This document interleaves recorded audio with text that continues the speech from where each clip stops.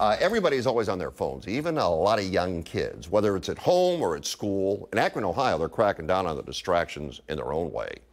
The schools are now requiring these young students to put their phones in a special magnetic pouch, which makes their phones useless during the day. It's a growing movement across the country, even in Europe. Whether it's either ban the phones or place them in these pouches made by Yonder. School officials in Akron say it's not just to stop them texting. They found students were coordinating fights on social media. Could you live without your phone, Chauncey? I can't.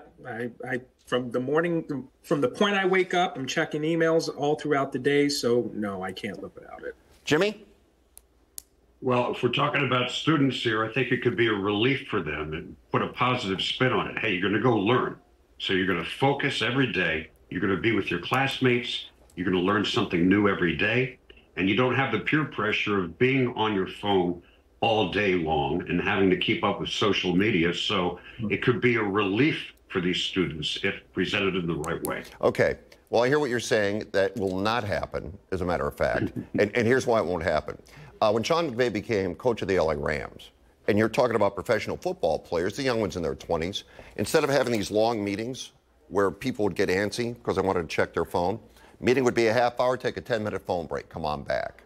They have to reinvent the way they're teaching because technology is not going to slow down.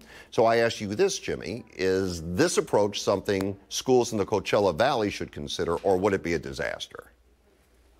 I think it's something they should consider, Fred. I don't think it's wrong to say, hey, you got to focus. You're going to school. This is an important time. This is your growth years. This is where you're going to get the tools for your future. So I think that we have to be a little bit tougher on this issue.